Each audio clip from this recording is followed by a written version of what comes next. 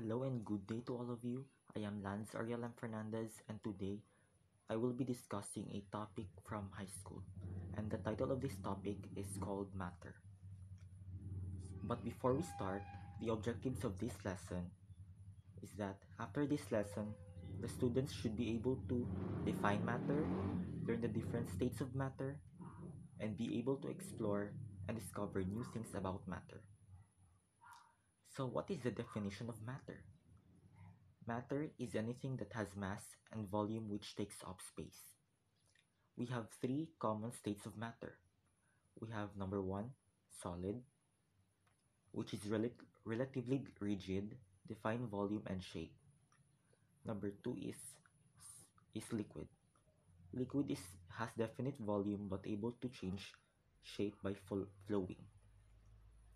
Three is gases, which has no definite volume or shape. Solid. Solid is, solid is one of the three basic states of matter, the others being liquid and gas. It has forms from liquid or gas because the energy of atoms decreases when the atoms take up three-dimensional structure. Liquid is a sample of matter that conforms to the shape of a container in which it is held. It acquires a defined surface in the presence of gravity. Gas is a state of matter that has no fixed shape and no fixed volume. It has a lower density than other states of matter, such as solids and liquids.